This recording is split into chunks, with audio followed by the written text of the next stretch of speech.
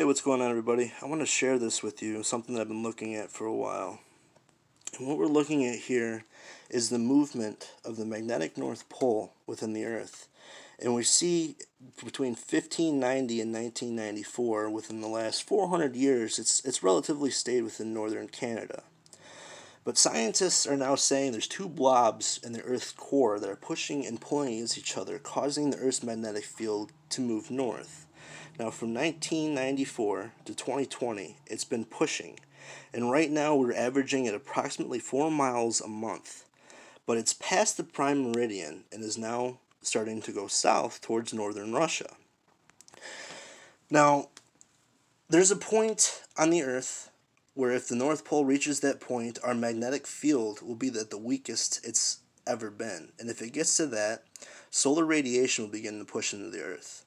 But before that, because of the weakened magnetic poles, our GPS will fail. And once the GPS fails, we'll begin to see solar radiation coming in. We'll see new skin diseases that we haven't seen before, things that's gone undetected, cosmic radiation, all kinds of stuff.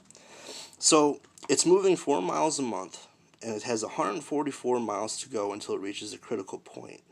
At 4 miles a month, we're looking at 2023 when it reaches that critical point. Now, another thing that could happen when it reaches that critical point is a polar shift. Now, that means the core of the Earth will begin spinning in a different direction, and the poles will shift.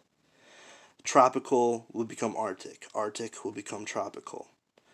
Volcanoes, hurricanes, earthquakes, all kinds of natural disasters, everything. The Earth will react to this very violently.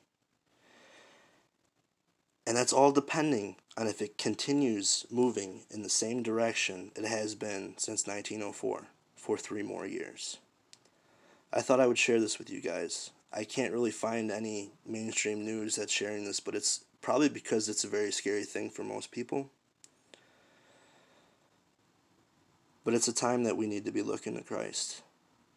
Because this time that we're on Earth, it's not promised. It's not going to last forever. You don't know when your last day is going to be.